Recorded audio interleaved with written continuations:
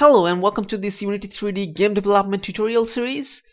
In this video series we're gonna create a classic arcade bricks game from complete ground up. So you don't need anything except Unity. We'll build everything in the way and you will learn each and every concept in the way. So let's go and start it. So first of all, let's open up Unity. Create a new project. I'm gonna name my project bricks game. Let's name it bricks game, and make sure to choose 2D because we are going to create a 2D project here. So create, and Unity will open. Now remember, you don't need extensive knowledge of Unity for this because we'll build everything from ground up and everything will be very easy. So don't think that you'll be pretty complicated or something like that. It'll be easy actually. So Unity has been opened. So first of all, in this video we will create our environment. So we will just create an environment first. So first of all, go to game objects, 3D objects, quad. So we'll create a couple of quads. With the quads we'll create the boundaries. Okay, we'll create the boundaries and we'll also create the bricks with the quads. Now the first thing that you're gonna do is here we will see a mesh collider attached to the quad automatically. So we're gonna go and delete the mesh collider because we are creating it in 2D and we wanna attach our box collider 2D to it. So mesh collider, from here click the gear icon here and click remove component. So now it doesn't have any collider attached to it. So let's now click on the scale tool and scale it enough so that it fits your screen. Now just go and place it upwards of your screen. Okay, I have placed it upwards.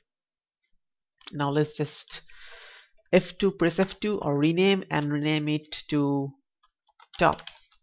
Okay, now let's go and duplicate it. In order to duplicate it, just press Ctrl D. So press Ctrl D and it will duplicate it.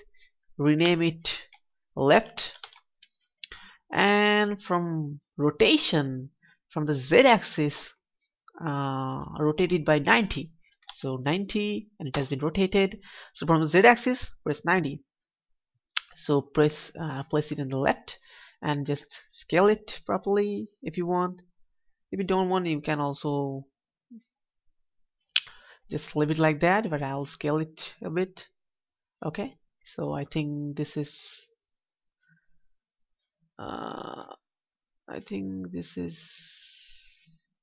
okay. This is okay.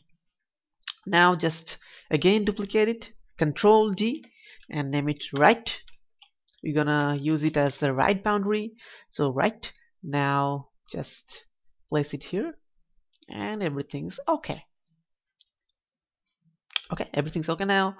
So now we have top, left, and right. Okay, now what you want to do is add a box collider to each of these. Okay, so we can do that at once. So just go and select 3 of those. I'm selecting all of those by pressing the Control key.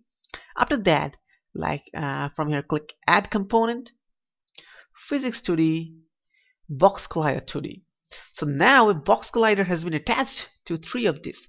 Now they can collide and do everything. I'm sorry. Now it's time to create our paddle that will move here and we'll just bounce the ball.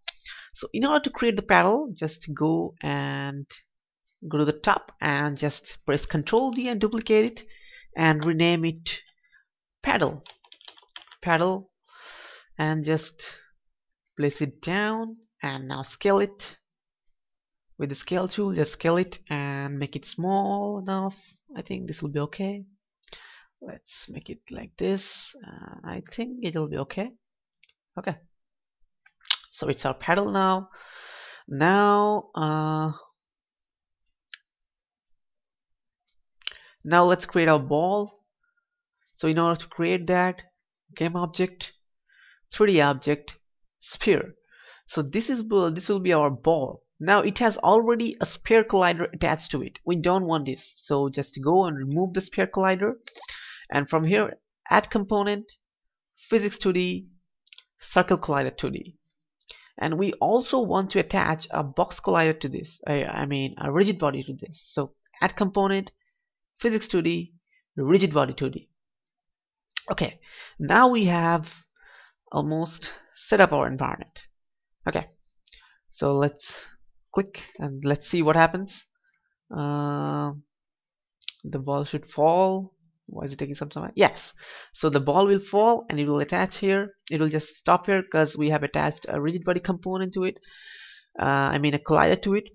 So in this video we just set up the environment. From the next video we'll start the actual scripting. So let's go and check out the next video. I hope you enjoyed. Thank you very much.